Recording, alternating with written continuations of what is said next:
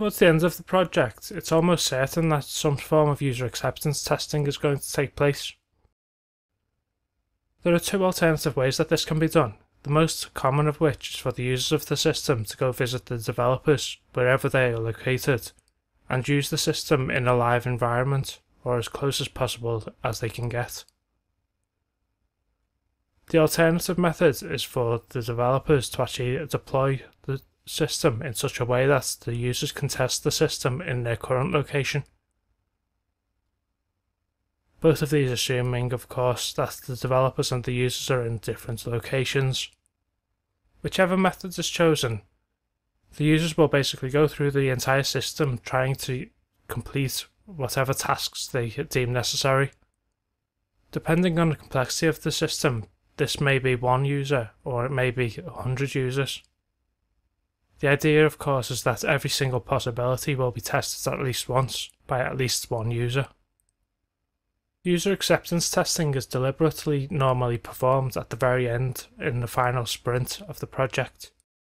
This is because it's intended that the users will find a system which is complete and up to specification for their purposes. And any errors or mistakes that they find will be small bugs which can be rectified before the system rolls out into the live environment. Because this is intended to be as realistic as possible, the users are not given access to the backlog, instead they're given scripts to complete. It's these scripts which should cover every eventuality, so that ultimately 100% of the code is tested at least once. It's also realistic that the users will not all be of the same type. For example, management may be classed as a user and may want to actually test the system before it goes live, and this may or may not include different permissions which allow them different functions within the system. It may also be just a matter of building confidence in the system by management. So actually seeing the system live and working in a real environment may build the confidence necessary to ensure management buy-in, which is obviously going to be a huge asset if the system is intended to replace an existing process. I mentioned the scripts which are used for user acceptance testing, but I didn't mention who's responsible for actually creating these scripts, and that is of course the product owner's responsibility. The product owner does have access to the product backlog, and so does know what the system is developed for. And because they are the ones who have been responsible for actually saying what the developers should be doing, it's them who know the system best.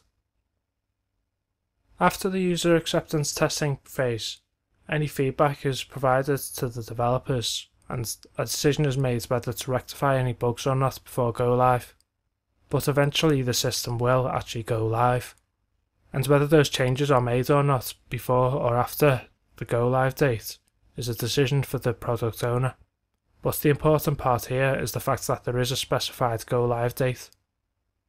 In the next video we're going to talk about how this handover process can work, although the process itself is very specific, both for the company and the system being implemented.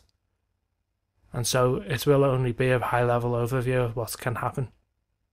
So make sure you're subscribed so that you don't miss it.